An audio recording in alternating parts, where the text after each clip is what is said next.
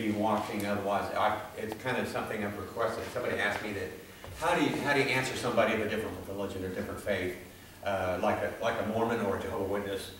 I saw a couple of, about 10 days ago in El Dorado. Something just pulled on my heart to say, go talk to these men and tell them that you love them and you want them to seek the truth too, that they know that they are trying sincerely to worship God. And John 4:24 says, we must worship Him in truth and in spirit. Must is the key word. Because if you're not, you're worshiping a different God. And like Matthew 7:21-23 says, many are going to come to Him on that day and say, Lord, Lord. And He says, you know what, I don't even know you. And I want to prevent that from happening to anybody that is worshiping a different God. Unless you've got the right Jesus, you've got the wrong Lord. So, I kind of went up and talked to them, and I came up with some questions. Some of them were from sincerity, because I don't want to browbeat. No one was ever argued into the truth. No one was ever shoehorned into the kingdom of heaven. No one is ever debated into seeing error. But they are won over with reasoning from the Scriptures, because all Scripture is given for reproof, correction. It's to bring a man and a woman to understanding of the truth and what that truth is. And God's Word is truth. So I had some questions that I want to ask. For example, if I met some Jehovah Witnesses, and I left actually a Bible tract on there, are you a good person? They were out canvassing the neighborhood, and I clicked and put a Bible tract on their windshield, and I noticed, I watched them and see when they came back, and oh yeah, and they put it in their pocket. So hopefully that will penetrate their heart and show them that nobody is really a good person. The Mormons and Jehovah Witnesses, bless their heart, actually depend upon works to get into the kingdom. And I want to show them that the truth is that nobody can do enough good works. That's all the world's religions. All other religions outside Christianity is about do. And with Christ, it's done. It is finished. Paid in full. So, Jehovah Witnesses believe that there's one God. And that God is not a Trinity. And you know what? My family, there are 3 of us living at home tonight. There is one Wellman, but there are 3 persons. So you can't have 3 in one. Yes. Okay? It's one God. God said in the beginning, let us make man in our image. So the definition of God is then it's plural. In Genesis, that is us. Elohim is plural. It's like the Wellmans. I'm putting an S on our last name. There's many of us. So one of the questions is, who was God speaking to in the garden? If He said, let us make man in our image, why didn't He say, let me make God in my image? See the difference? So, like the Mormons too, they also believe that there is only one God. They do not believe that there is a full Trinity in person. They believe that Jesus became God, and we believe that God became man. Okay, that's a big difference. So, I really have to depend on the Bible, because if I ask them a question, one of these scriptures would say that they believe that God is one person. Jehovah's Witnesses say, and what I would do is I would turn to Matthew 28 verse 19. And I'm not going to try to win a debate. I'm not trying to browbeat them and say, you guys are wrong and I'm right. I'm going to let the Word of God do the convicting and the Holy Spirit do the Word into their hearts and to show them the truth. I can't do that. I'm only human. Matthew 28 verse 19. Go therefore and teach.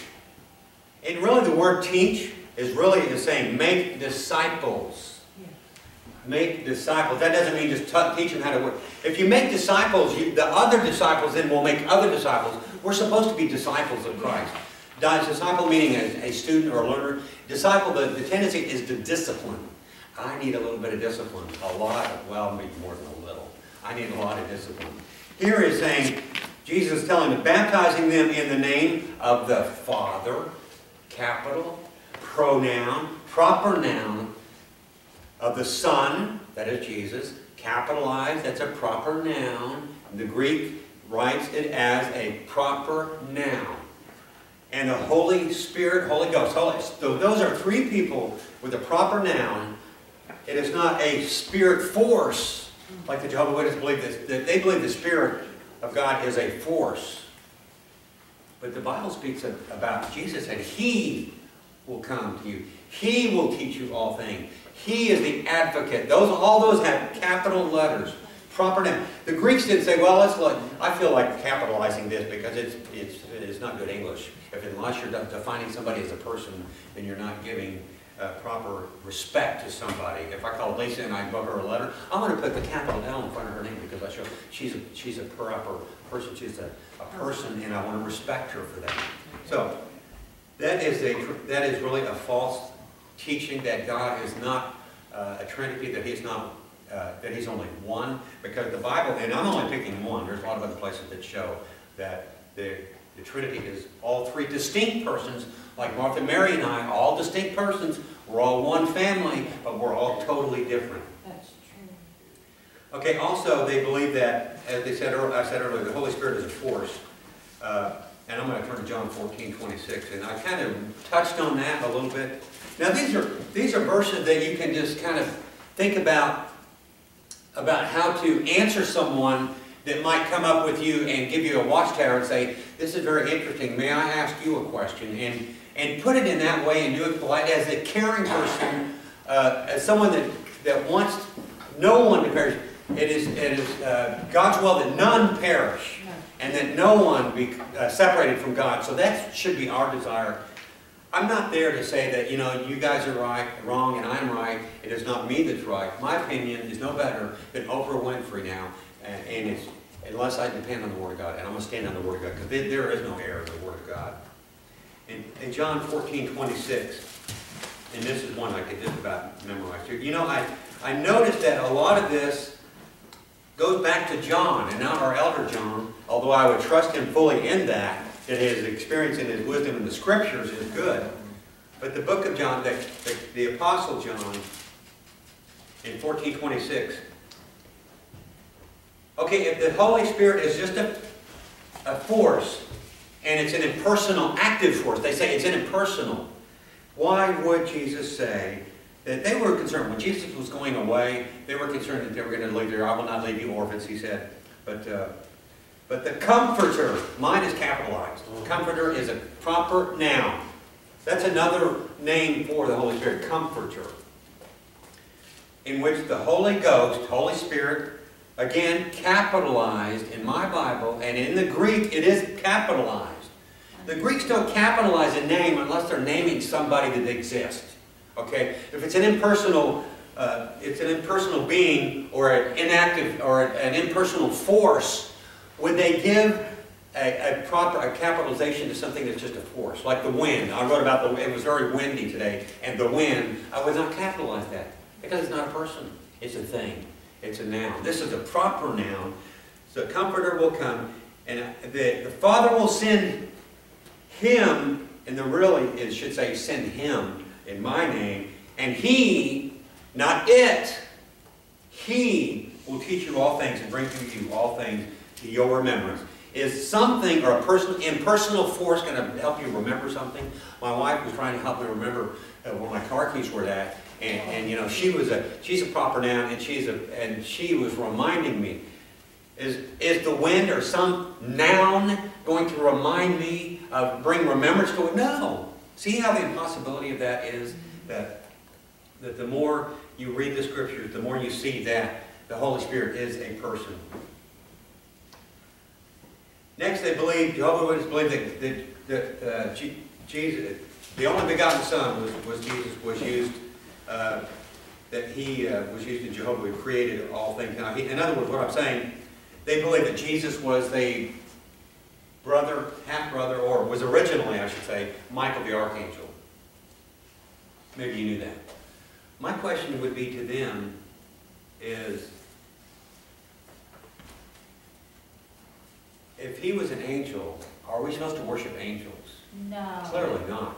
In Revelation 3:9, and in fact I had to hone it down because I had lots of places where they worship Jesus, and in fact in Revelation 19:10, I'll jump in there real quick. It says that an angel came to John, and he said, and John fell at his feet, and the angel said, "See that you do not do this. I'm a fellow servant." He was an angel. He's a created being. of your brethren that have the testimony of Jesus. Worship God, for the testimony of Jesus is the spirit of prophecy. So worship God. You're not supposed to worship angels. The same thing, basically. And they would come down and worship Jesus at Revelation 3:9. I will make them to come and worship before your feet, and other places, Hebrews 1:6. I know I'm covering a lot of them, but these are, that's why I kind of left you a handout so you can kind of look at that, but some of this is crystal clear when you look at the scriptures. And you know, another thing is too, if Jesus was an angel, and God created the angels, correct? Okay. Hebrews 1:6 says, and again, when he bringing the first begotten in the world, he said, let all the angels of God worship him. So the angels of God worshiping, that is not letting another angel worship other angels. So the angels were worshiping him. If he was an angel, when he brought in or created the angels, it makes no sense that they would worship someone that was supposedly an angel, Michael the archangel. And if indeed he was a created being or an angel, then I would like to know, in 1 John it says that there was not anything, John 1,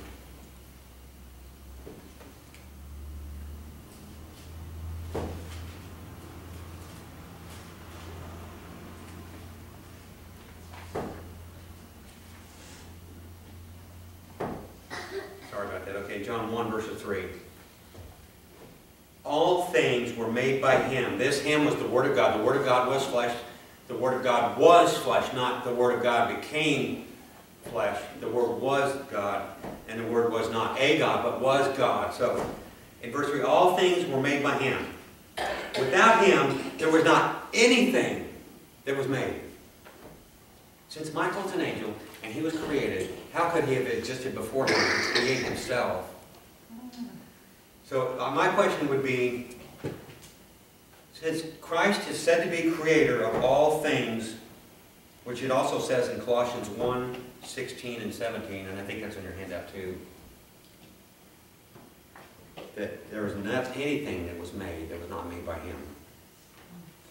Anything in the Greek is meaning all things, meaning everything that has been ever created.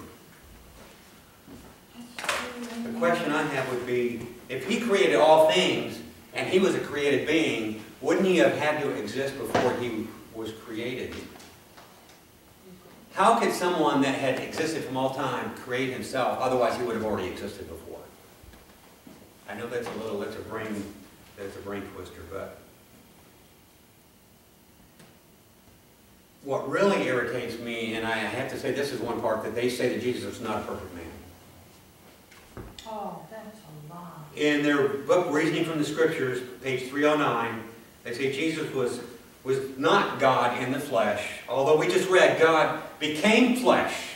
He was, the Word in the beginning was God, and the Word became flesh. The Word is another word for Jesus, because it talks about, and him, the light was the light of the world, and he was in the world, and the world was made by him in verse 10.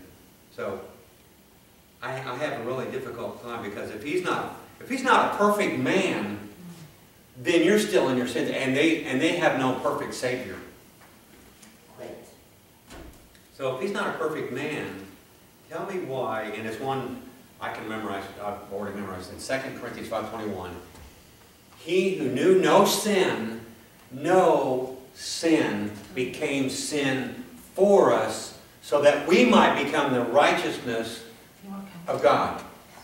So if he's not a perfect man, then you guys don't believe he's a perfect, but he became perfect, then that means he was not perfect to begin with. And if he's not perfect to begin with, he was not God. And if he's not sinless, he's not the perfect sacrifice. And so we can rip out 2 Corinthians 5:21. Because he became righteousness for our sake. He who knew no sin. Knew is the past, present, indicative. It means that he never, ever knew any sin. So, praise the Lord. Another thing is that Jesus, they believe that, and Jehovah Witness, I would ask you this, my friend, in loving, compassionate, caring for the truth, that Jesus did not rise from the dead. He did not rise from the dead in the physical body. And I'm going to turn to Luke 24. You know what? I'm already there because it's right next to John 1. Jesus did not rise from the dead from a physical body.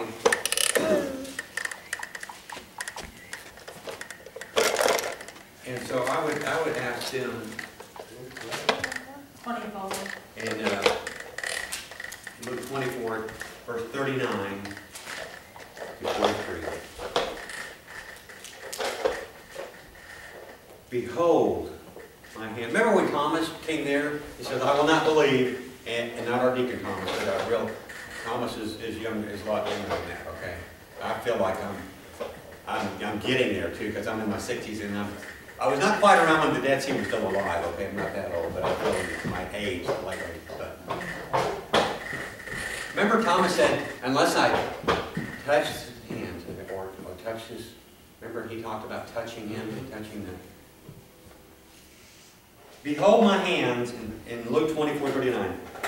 That is, I myself, handle me and see. For a spirit doesn't have flesh and bones, as you see me have. Wait a second. He does have flesh and bones. This was after the resurrection. Paul wrote, more than 500 saw him. And when he had said this, he showed him his hands and his feet. And while yet there they believed not for joy and wondered, and unto him, have you not any meat? You know what? He said, give him a piece of broiled fish and a honeycomb. And he took it and he ate it. Can spirit eat for another thing? If you were a spirit and you were not flesh and blood, if you ate something, would it drop to the ground? So the main verse though I would ask this, since you believe that Jesus was not raised from the dead in a physical body, why would he say, handle me and see, for a spirit has not flesh and bones, as you see I have. He's saying, I have flesh and bones. How clear is that?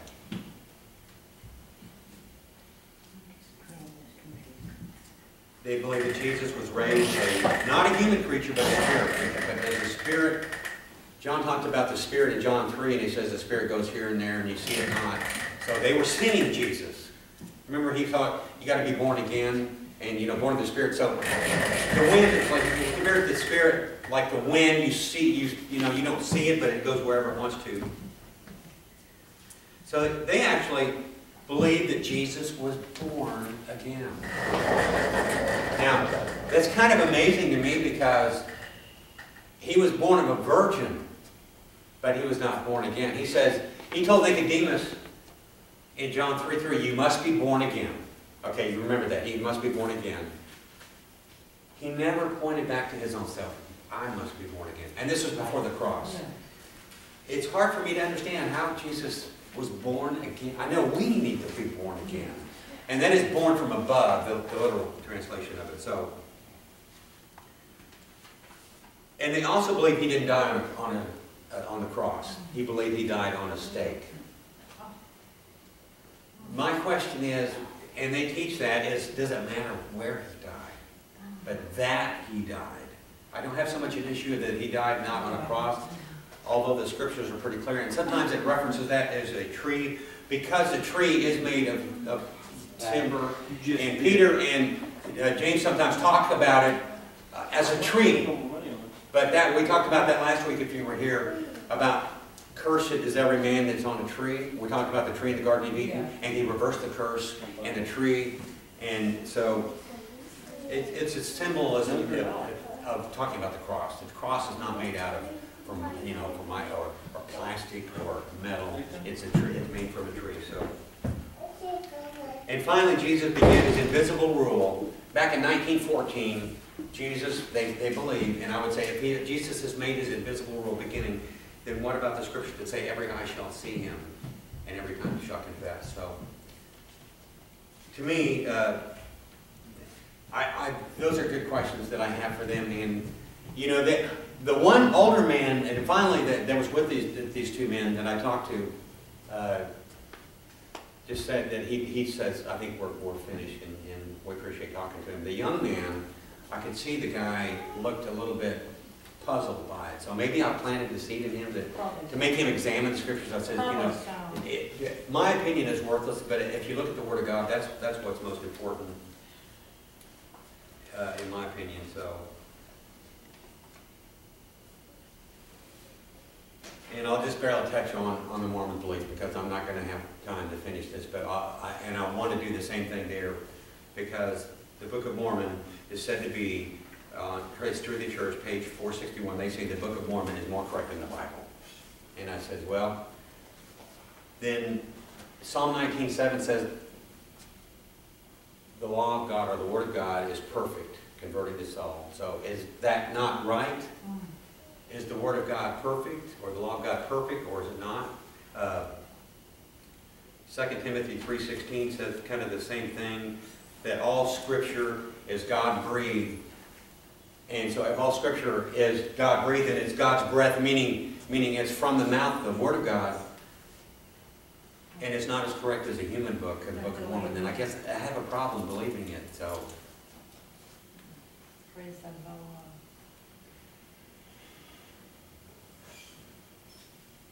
also, the devil was said to be born as a spirit after Jesus. So the devil is supposed to be the older brother of Jesus. And they are spirit brothers and siblings. And so I might ask, in fact, I would go back to Colossians 1. You know, the more I look at the Bible, the more I see that Jesus is the creator. And he's not just, he kept saying, like, there's 7 I ams in the book of John.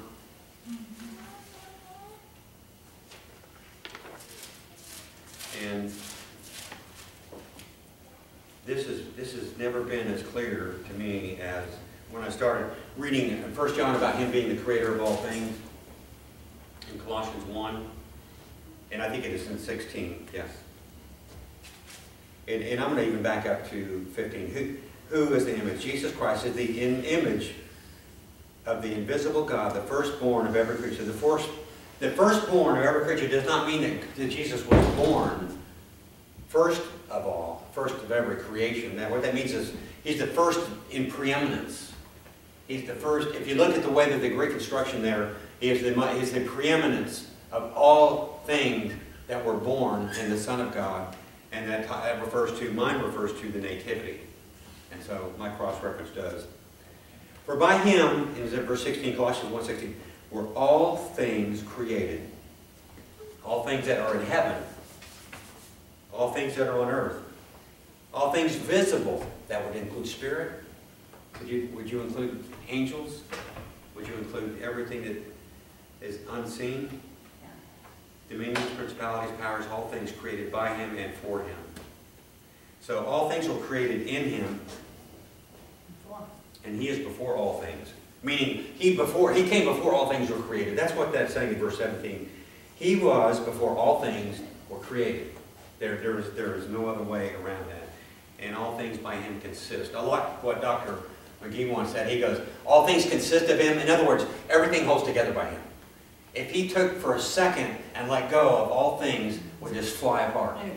Because scientists don't know how the universe is held together. They have no clue.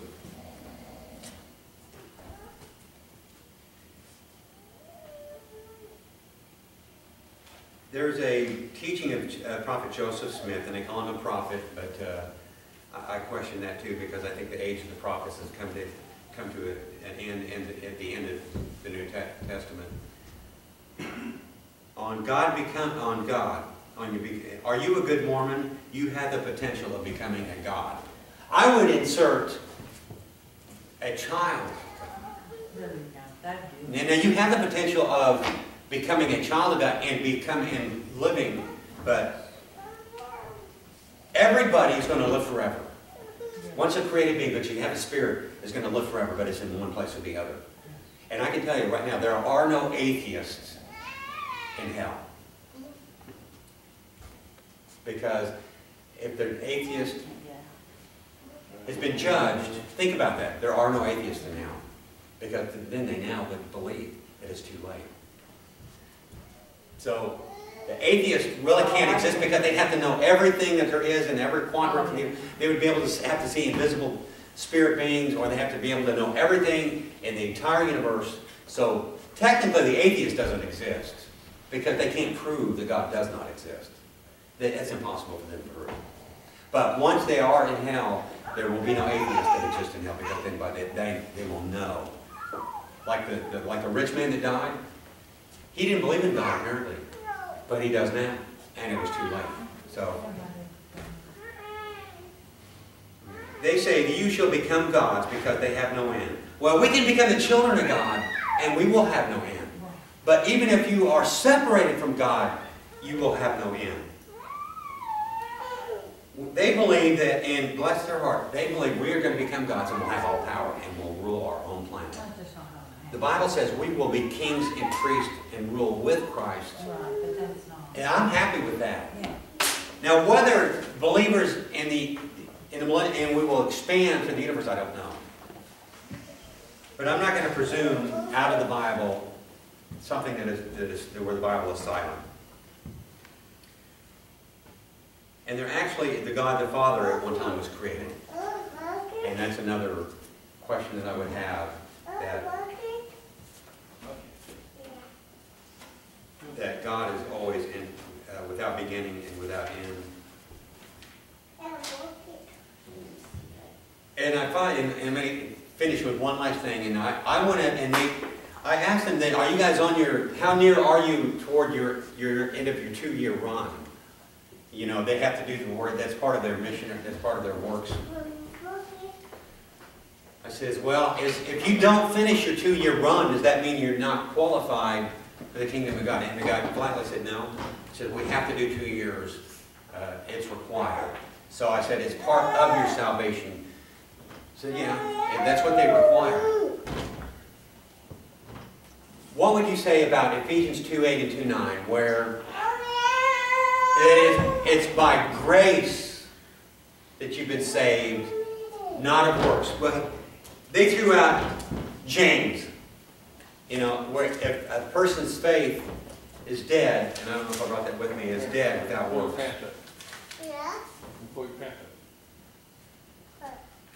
And I think it's a misunderstanding because James says faith without works is dead because it's a faith that's alone. If it's a faith that's alone without works, then it is dead. A faith that saves is not one that is produced by works, but it works. That a person is saved, not by works, but a person that is saved does works.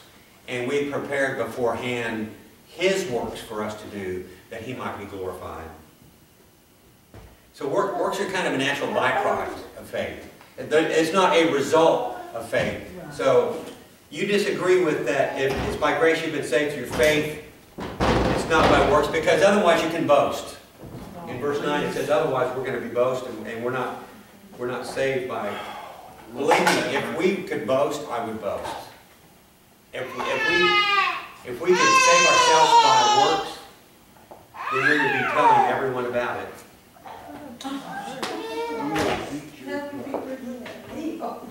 So, faith it's a free gift. It's a free gift. I came up and gave you a free gift, and you said, okay, I'm going to pay you back. Is it a free gift anymore? No. No.